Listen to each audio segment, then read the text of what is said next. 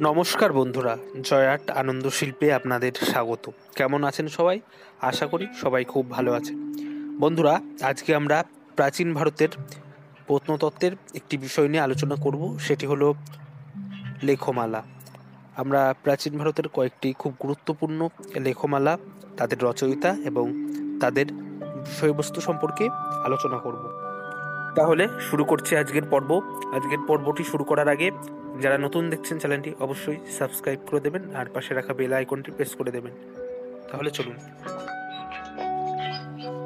আজকে চতুর্থ নম্বরে আমরা জানব জুনাগড় লেখ। জুনাগড় লেখের রচয়িতা মহাক্ষত্রপ রুদ্রদামা। এর বিষয়বস্তু ছিল রুদ্রদামার রাজ্য বিস্তার এবং জনকল্যাণমূলক কাজের বিবরণ।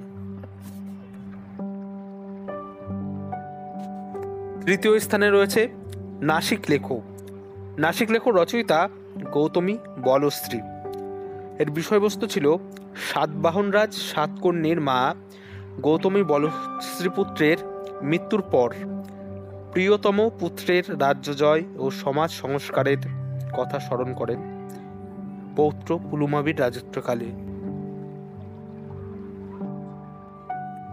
দ্বিতীয় স্থানে রয়েছে হাতিগুম্ফা লেখ।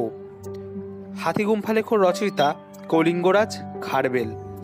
এর বিষয়বস্তু ছিল খারবেলের রাজ্য জয়, জনহিতকর কার্যাদি এবং জৈন ধর্মানুরাগের বর্ণনা। প্রথম স্থানে আমরা পাব এলাহাবাদ স্তম্ভলেখকে। এর রচয়িতা ছিলেন হরিসেন। এর বিষয়বস্তু ছিল সমুদ্রগুপ্তের বিভিন্ন শতার্থক পদক্ষেপ, যেমন বিচক্ষণ রাজনীতিবিদ, দিগ্বিজয়ী বীর, কবি, সঙ্গীত শিল্পী।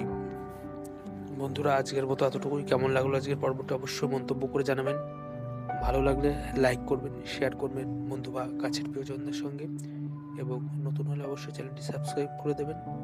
দেখা হচ্ছে আগামী পর্বে। ততক্ষণের জন্য সবাই ভালো থাকুন, সুস্থ থাকুন। আজকের মতো বিদায়।